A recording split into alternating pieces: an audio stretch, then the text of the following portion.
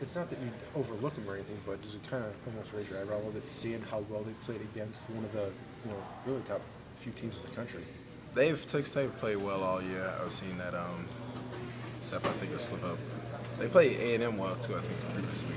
So it's always been there. I mean, we know we play top competition every week. Can you talk about coming back after a huge win like that? You guys have had to do it before. I mean, coming back and having to play against, put yourself in their shoes. They're having to come and play you guys after a draining loss against Oklahoma. I mean, the game didn't get done until 12:45. I bet they're exhausted. I know it was weather delay. That's what my dad told me. So I know that was tough. They'll probably, I know it's a hit and miss. Some guys are ready, after a big win, and some guys are a little conceited. Have you watched much film on that offense yet?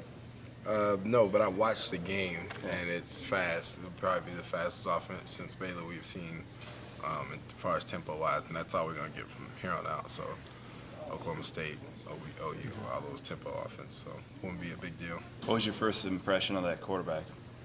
He has a quick release. He makes quick reads. He's got a good arm. We've seen some good quarterbacks this year, but he's pretty good too. They got a lot of weapons at wide receiver from what you saw? Yeah.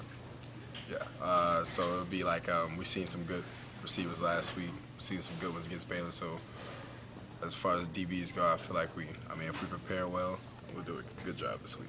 So as a defensive back, how much relief does it give you to see your defensive line getting 3 sacks a game? It's good. We had him pressured earlier in the game, and he was off. Tannehill's a pretty good quarterback, and he was off early in the game, and kind of just started getting. But its defensive line helped us a lot last game. Coach talks about as a defense in this league, you can give up 30 points and still have had a good effort. Do you guys feel that way too after like a game like A&M, or do you say, man, we do this, we do that, it's not 30 points? I feel like we started off great, and our main thing right now is consistency. There's no reason we should give up 3 in the first quarter and then end up giving up 30 in the game. Thank you.